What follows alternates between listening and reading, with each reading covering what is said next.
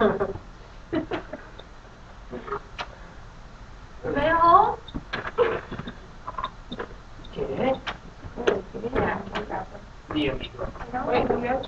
Okay, what I'm going to do here is show you some things that will become handy when you have to do your assignments.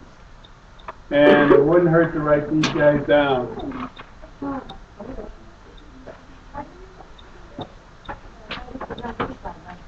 Now, up here, and I have 6 different elements that when they are standing alone in a chemical equation, they have to look like this. N2, O2, F2, Cl2, Br2, and I2. The thing about bromium, or bromine, is it's a liquid and iodine is a solid, but it exists in the diatomic state. All right? So these 6 have to be written this way. So if you have an equation that says sodium plus oxygen, it has to be O2. So if it says sodium plus oxygen, it has to look like this. All right? Now the other thing we did way back, you have to know charges, and that's where your periodic table is going to come into account here. I'm going to give you something tomorrow that may help. In order to finish this, we're creating a synthesis reaction. And so, what's the charge on sodium? It's in the first column on the left. +1. What is the charge on just a plain old oxygen? -2. All right. So, how many sodiums do we need to balance with 1 oxygen? 2.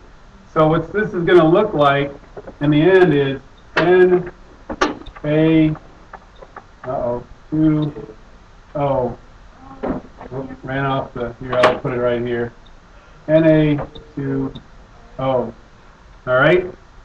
Now, that's not balanced, is it? But, so, how many oxygens? 2. So what do we got to do over here? 2. Now, how many sodiums does that give us? 4. So what do we got to do over here? 4. What if the charge just change so it'll be equal? Well, that's the thing, is we need to Haley asked when the charge changed, but we need actually 2 of these guys to balance with 1 of these guys every time. So we always got to get to 0. Remember that. Everything's got to be at 0. So when you're writing things and it come across and it says chlorine or bromine or oxygen, it has to be written this way. Or if you break something up, and let me give you an example of that. Everybody good on this? Yeah.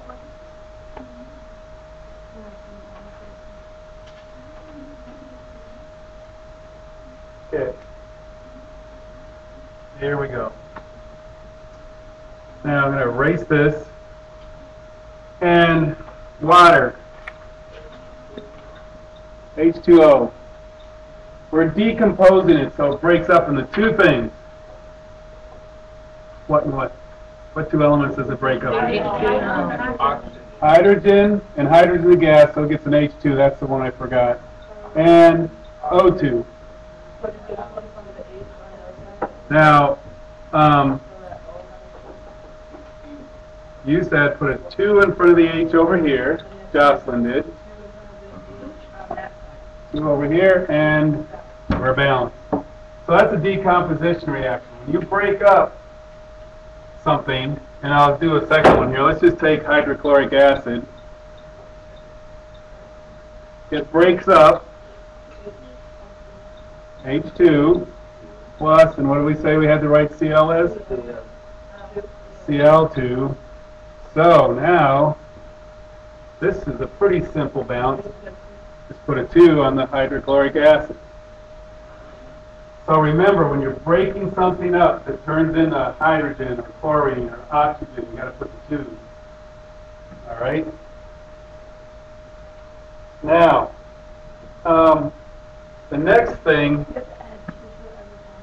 when you break them up, all right, you have to have hydrogen, chlorine, oxygen, fluorine, nitrogen, all those ones, bromine and iodine have to have H2 when they're by themselves. And the next one I want to do is a single replacement reaction. And this is, again, single and double replacements are when charges are going to come in handy. All right? So, let me pick one here.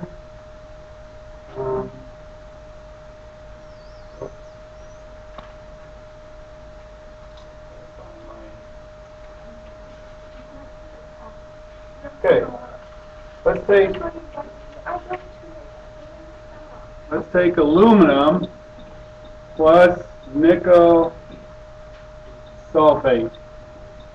All right, we shouldn't have wrote that this big. What I'm going to do is finish it down here. Now, aluminum.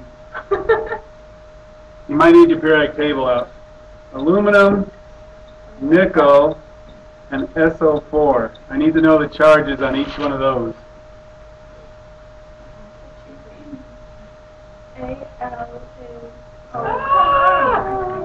I'll help you out. Well, this blue doesn't show up unless it starts. Yeah, but I can't see what I write now. Open the door behind you. Prop it open.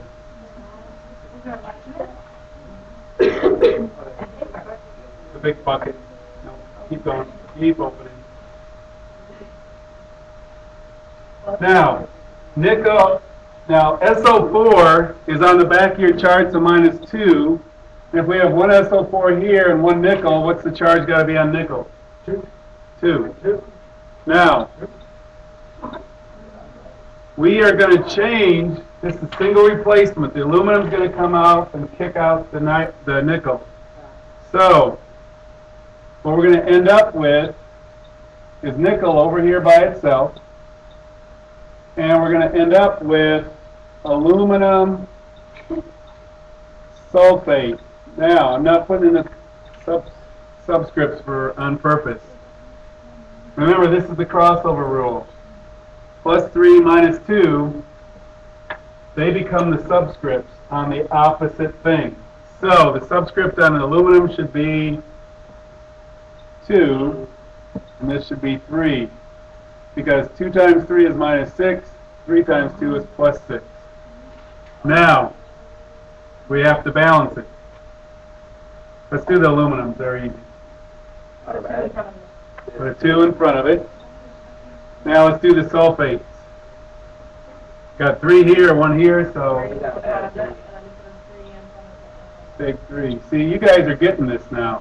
You can do it without, so you just kind of look, what do I got to do here? What do I got to do there?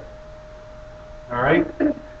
And then we got one more type I want to do is double replacement. Basically, they just switch around. And I'll show you that here real quick. Okay.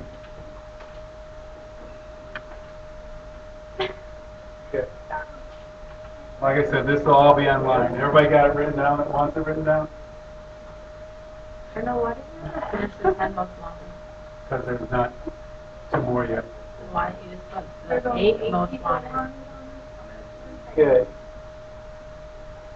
Now we have, we're almost done.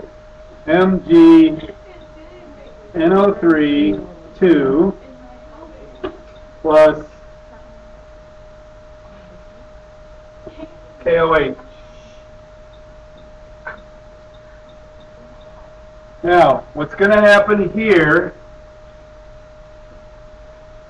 is the front of this one is going to match up with the back of this one, which is the OH. The front of this one is going to match up with this. So we have to know the charge on potassium, magnesium, NO3, and OH. Now, potassium's first column, so its charge is 1. +1. Now, look at this. if this is plus 1 and we have one OH mixed with it, so the charge on this has to be minus 1. Yep. And magnesium's in the second column. That's gonna be plus 2. It's going to be plus 2. Now, there's two NO3s over here, so the charge on each NO3 is minus 1. Now, we're flipping things around. These two are going to go together, and these two are going to go together. So, KNO3, do we need to do anything, or can we just stick them together? Because their charges are equal and opposite. So, it's KNO3. No, you could go MGs first. MgOH2, Riley says, and he's correct.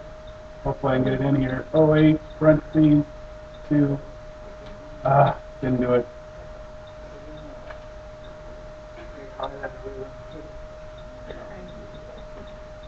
Okay.